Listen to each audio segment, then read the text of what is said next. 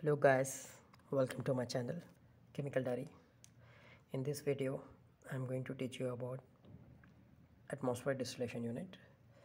So first, before knowing this unit, we should understand what is distillation.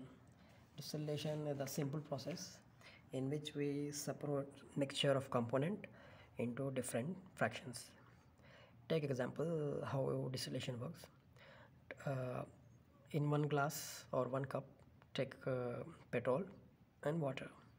So time by time you see that water will remain same, but petrol will evaporate.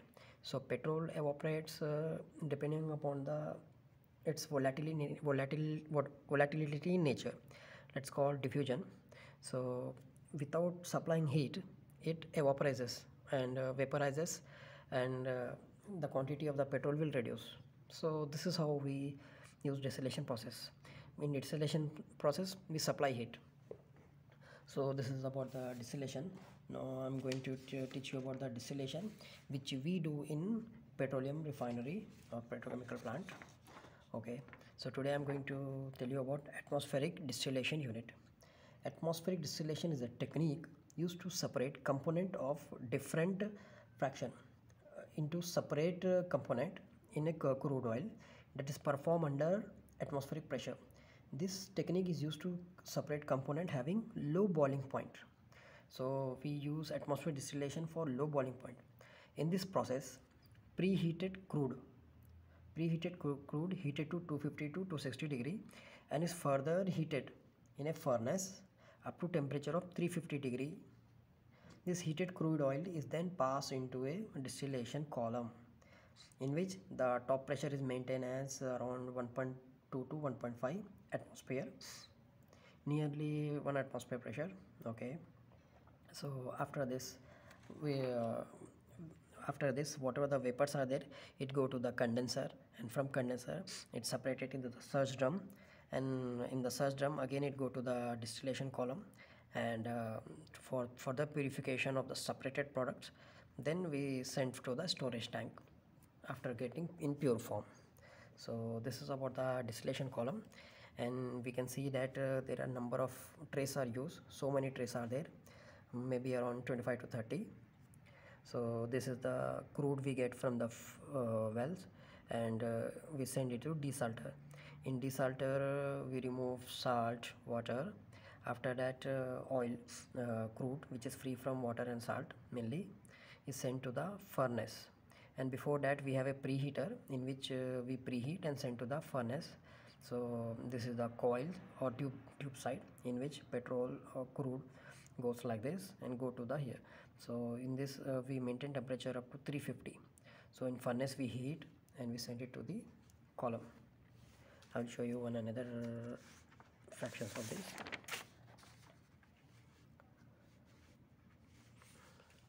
Okay, see, you can see that first with the help of pump we send to the preheater, then to desalter in desalter, and after that preheaters we send to furnace. 750 Fahrenheit is nothing but 450 centigrade. After that we send to the trays. In this we can see that there are total 32 trays. So we use, so these are number of trays. Okay, after that we have pump around tray in which we to maintain the temperature. We have a cooler. Whatever the extract comes, with the help of pump it go to the exchanger and again goes back to the column to maintain the temperature. If in case temperature raises, what we will do, we send to the exchanger and we send. If I wanted to make temperature constant temperature, we will maintain, but if you want to increase the temperature, there will be a control valve. With the help of control valve we send directly here, and if you want more cooling, then this control valve will close or bypass will close. It goes complete to the exchanger and we get close. So this is how we maintain temperature pressure inside the column. You know, temperature is proportional to pressure, so when pressure increases, temperature increases. So if you want to reduce the pressure, just reduce the temperature, then this is how you will maintain. Okay, so I told you there are many fractions. This is the main distillation column, and these are the sub distillation column. So after the separation we send this to again surge drum. In that whatever the kerosene we receive, we keep it here, and again we stabilize this kerosene stabilizer. It means that we do distillation, and same like that we have a small reboiler to heat, and we have cooler also to condense. After it goes and return back. So what are the fractions are separated in distillation column?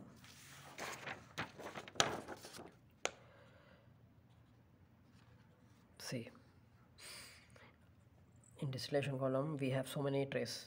So in one so first top we will have a gases because of its volatility nature and low boiling point. So 0 to 30 boiling point we will get gases, and carbon number will be C1 to C4, and at boiling point 30 to 180 carbon number will be C5 to C10, and what we receive naphtha, and carbon number C10 to C16 is called kerosene, and the boiling point of kerosene is 180 to 260 degree centigrade. After that carbon number C16 to C60 we get gas oils, which boiling range is 260 to 350. So after that we get lubricants, which is greater than carbon C60, and boiling point range is 350 to 575. Fuel oil greater than 70, and this boiling point is greater than 490. We are for so bottom will be will be sent it to vacuum distillation. Now you can see the clearly we get many things according to the boiling point of, so gases, naphtha, kerosene, lubricant oil, fuel oil, asphalt. As the temperature rises at high, we receive, see, in the tray, fifth tray we send, so by gravity whatever the condensed liquid go bottom and will be here, and whatever the flashes or vapors goes, it go up and cool down, and we send to the cooler and we receive it in the sub distillation column. See, this is a main distillation tower, and these are sub distillation tower. We do it again distillation to get pure kerosene, pure light gas oil, pure heavy oil. So these are the things we get in distillation column, atmospheric distillation. Okay, so distillation column again I will give you some more definition. Distillation is the process of repeated heating and cooling in order to fractionate mixture of different component. Atmospheric distillation, vacuum distillation are two forms of distillation. The difference between atmospheric distillation and vacuum distillation is that atmospheric distillation used to separate low boiling point fraction of a mixture, whereas vacuum distillation allow the component to be separated by lowering the boiling point of a high boiling fraction. In vacuum distillation we reduce the boiling point by keeping under vacuum. Okay, atmospheric distillation is a long column with many trays and operate above atmospheric pressure, typically 200 kPa. The tray have bubble caps, so these are the tray which have bubble caps. This like that. So whatever the vapors will go from here, and liquid will pass from here. So like this is about the tray. Okay, crude enters into the EDU in atmospheric distillation tower above the bottom, so called, this is called flash zone. The crude oil vaporizes as rises. How? Because 450 temperature. So at 450 temperature whatever the vapor goes up, and whatever the vapors with the liquid will go here in separate column. So this tower is divided into so many fractions, and liquid refers to atmospheric residue. So bottom will send to the vacuum distillation unit, or you can say residuum. As the vapor rises, passes through the trays and cools when it come in contact with the liquid. Crude fractions settle in a tray in the rectifying section and are drawn off at different product. So we get light product which have low boiling point. From here mainly light products tends to toward the top, and heavier product in the bottom. The very exit vapors at the top of the column. The atmosphere overhead partially condense in heat exchanger. When cool, naphtha condense and exits as a liquid, while the latter product remain as gases. So this is about. So in my company I saw we will have 27 trays. The crude oil is introduced into number 5, and these are and 7 for residue, 10 for heavy diesel, and medium diesel, light diesel, kerosene. So this is how we divide the fractions into different. And heat is removed from the column through the overhead condenser, and we have pump around cooler also. So this is how we do. And superheated steam is introduced in the bottom of the column at above 350 degree, so as to reduce the partial pressure in the column, thus enhances the vaporization and separation of the crude oil. And it is above the dew point. Steam is typically supplied at 1 kg per 100 kg of crude.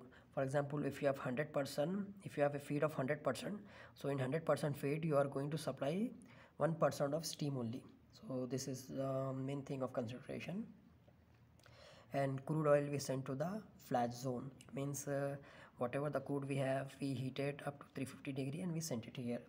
So these are the parameters, and this is about the process how we maintain.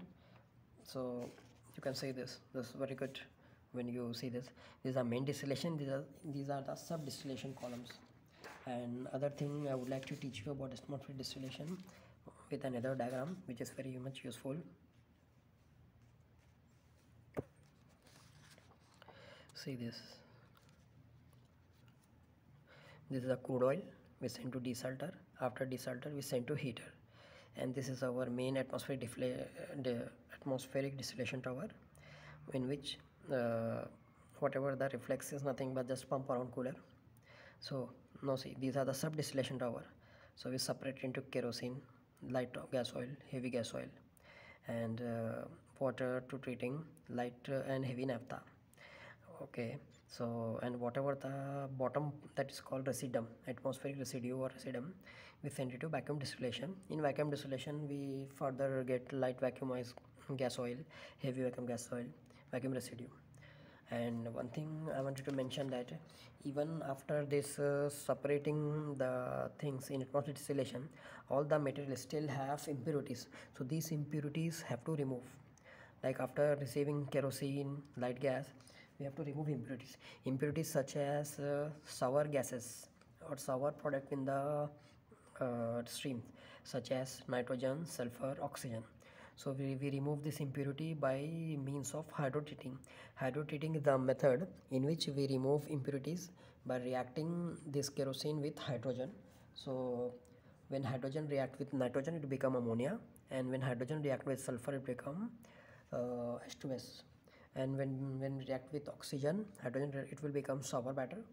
Later we send this sour water to other unit, and so on.